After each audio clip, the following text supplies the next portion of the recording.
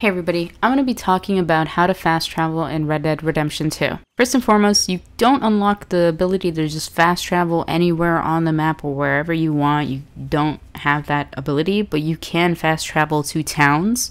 To fast travel from your camp, you need to unlock the ability to do that by buying the upgrade for Arthur's lodgings. It basically adds a map to the side of his little lodging and camp, and you're able to use that map to fast travel to locations for free. Obviously, all the fast travel that I'm going to talk about advances time, by the way, so just keep that in mind. Now, that's how you fast travel to towns.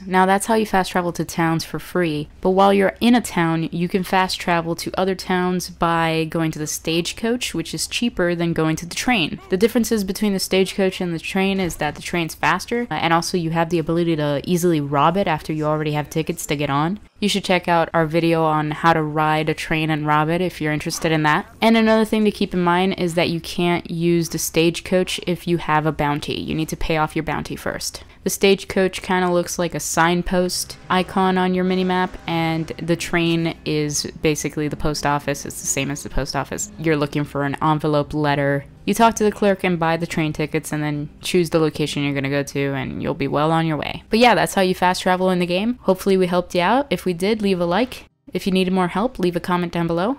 And thank you for watching.